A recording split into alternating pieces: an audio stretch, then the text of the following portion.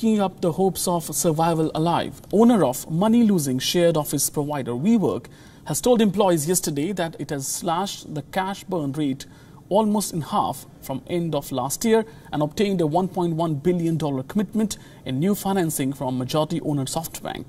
The We company said in an email to employees that its second quarter results show that coronavirus pandemic has hurt business, but its financial position remains strong. The revenue in quarter has reached $882 million.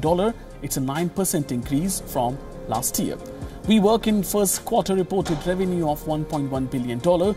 First time they had exceeded 9 figures, and its cash burn was $482 million. WeWork has $4.1 billion in cash and unfunded cash commitments, including new $1.1 billion in financing.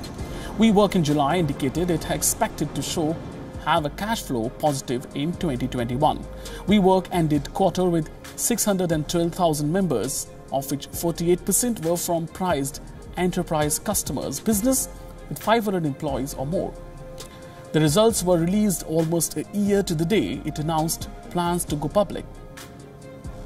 When company was valued at $47 billion and looked poised to be one of year's hottest IPOs, WeWork soon entered a tailspin as revelations of corporate mismanagement emerged. The company has since undergone an enormous management shakeup and remains enmeshed in lawsuits over $3 billion tender offer to existing shareholders.